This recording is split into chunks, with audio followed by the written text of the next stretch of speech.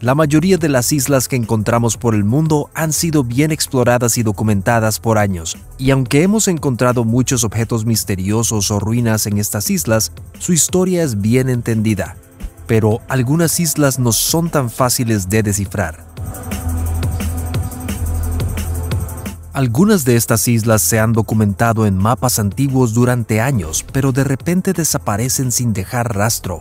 En otros casos se han construido instalaciones ultrasecretas en islas remotas que desde entonces han sido abandonadas o completamente destruidas sin explicación. Aún tenemos que descubrir la verdad en muchos de estos casos, pero hoy echaremos un vistazo a algunas de las islas más misteriosas del mundo. Si encontraras una isla misteriosamente abandonada en medio del océano, ¿qué harías? ¿Reclamarla como propia? ¿Construir una casa y vivir el resto de tus días? Cuéntanos en los comentarios.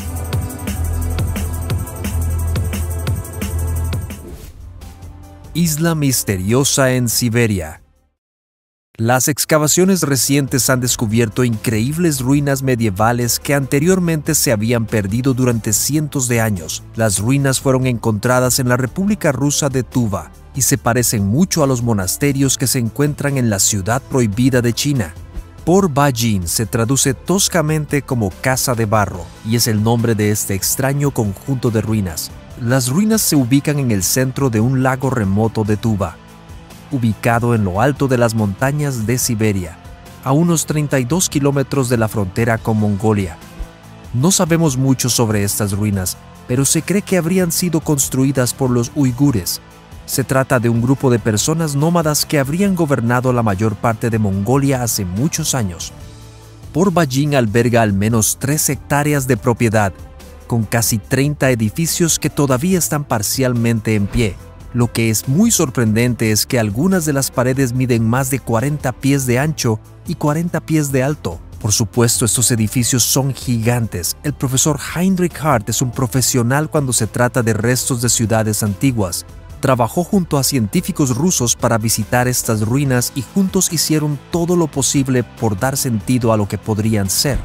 Durante muchos años, los edificios se interpretaron como una residencia real o posiblemente una fortaleza. Sin embargo, no estamos muy seguros si es cierto. Otras teorías afirman, como mencionamos, que podría haber sido utilizado como monasterio. Esto se debe en parte a la madera que se encontró en el sitio, que algunos investigadores datan entre el 770 DC y el 790 DC. Creen que la madera y otros recursos habrían sido traídos por residentes chinos que pueden haber estado usando la isla desde ese momento. Según el profesor Hark, el edificio recuerda mucho a algunos de los edificios chinos que se habrían construido durante la dinastía Tang, que fue entre el 618 DC y el 907 DC. No sabemos con certeza si los chinos habrían creado las estructuras, pero Hark cree que al menos el diseño se inspiró en edificios chinos o que los chinos pudieron haber ayudado a construirlo para quien lo poseyera en ese momento. Se sabe que Por-Bajin fue un lugar plagado por muchos desastres naturales. Sabemos que al menos un terremoto azotó el área, pero es probable que muchos más hicieran lo mismo en los años que siguieron. Lo sabemos por la gran cantidad de yeso que se utilizó para intentar sellar las grietas en las paredes de algunas estructuras. Este yeso era poco más que un vendaje colocado en la pared para ayudar con las corrientes de aire, pero la ciudad finalmente vería su fin después de que un gran incendio estalló.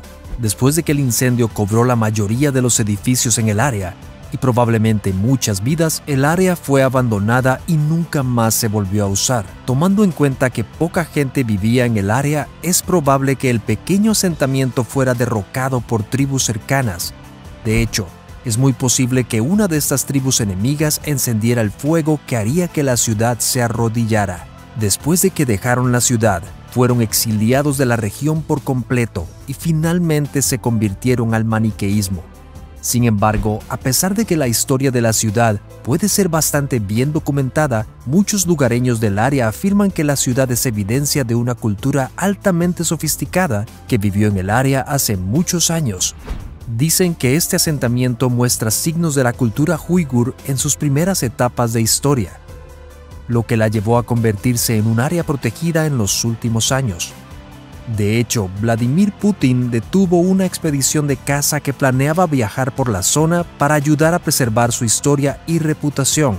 Los investigadores están extremadamente interesados en continuar su investigación en el área, principalmente porque quieren aprender más sobre qué tan bien conservado está el sitio, en comparación con muchos otros que se han encontrado en China. Isla Bermeja, la isla perdida. La Tierra ha cambiado mucho a lo largo de los años. Las montañas han ido y venido, los océanos crecido y encogido, y los ríos abierto nuevos caminos diferentes a los anteriores. Sin embargo, un evento que ha dejado a los investigadores desconcertados es cómo una isla entera podría simplemente desaparecer de la faz de la Tierra, sin dejar rastro. Esta es la historia de Isla Bermeja, más conocida como la Isla Perdida. Los mapas, que datan de la década de 1700, muestran que esta isla existió una vez lejos de la costa de la península de Yucatán. Esto habría estado mucho más lejos que cualquier otra isla mexicana, pero se sabe que México la ha reclamado como propia. Según la historia, México quería usarla para expandir sus reservas de petróleo. En la historia más reciente, quieren reclamar la isla para depender menos de los Estados Unidos y ayudar a evitar que los Estados Unidos invadan las propiedades mexicanas. Sin embargo, cuando el país finalmente decidió enviar investigadores a explorar la isla, hubo un problema importante: se había ido.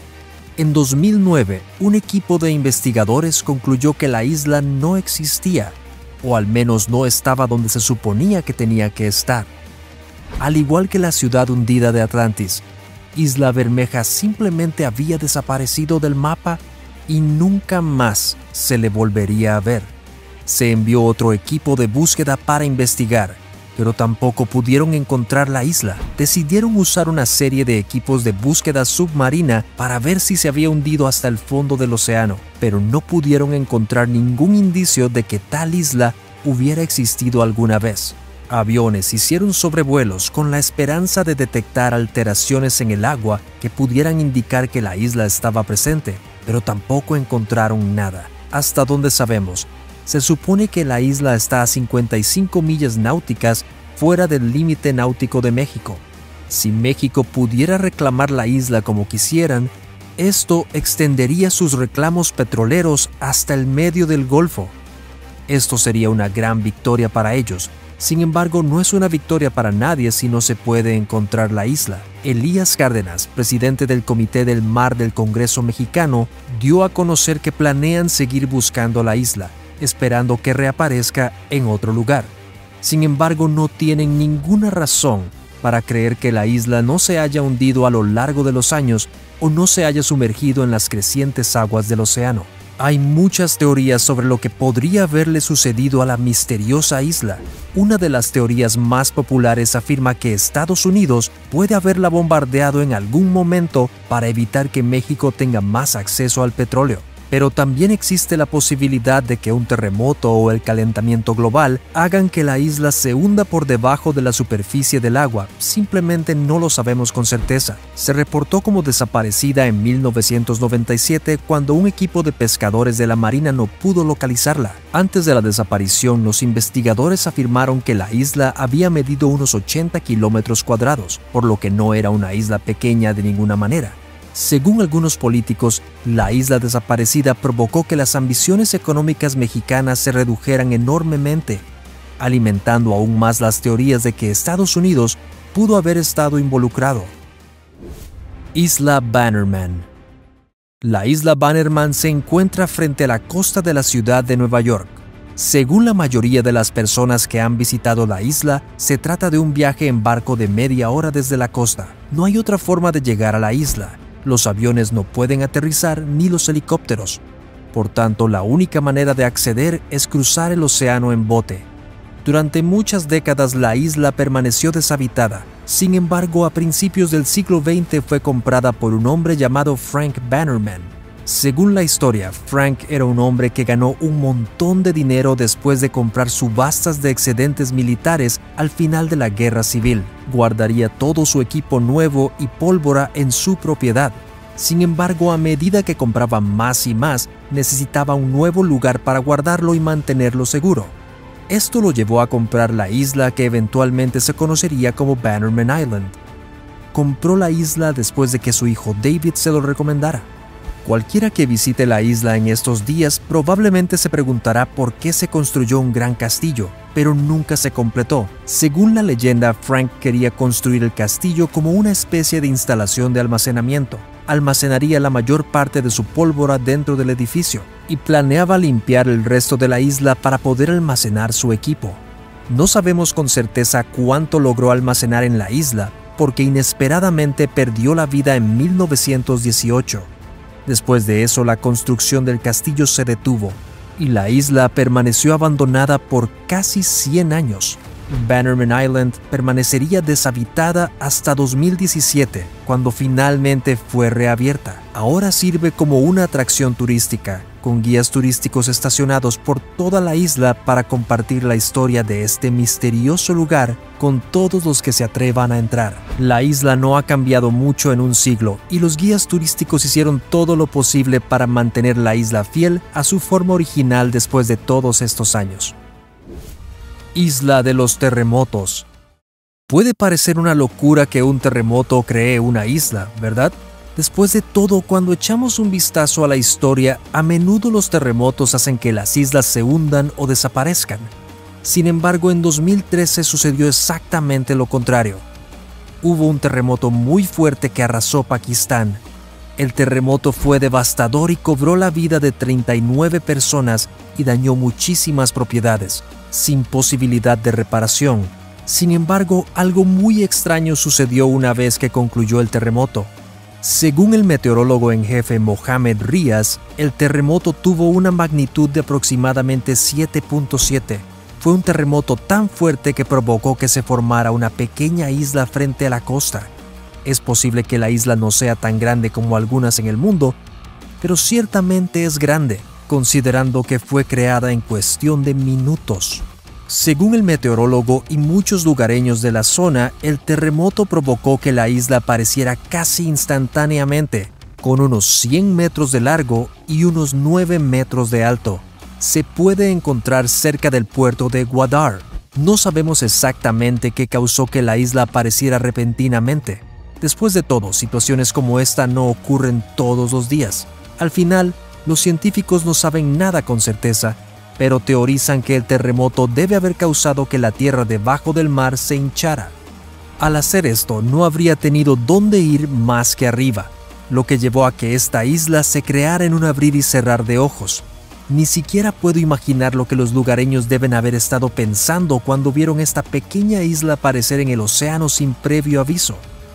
Gracias por vernos. Asegúrense de presionar el botón de me gusta y de hacer sonar la campana de notificación para más videos.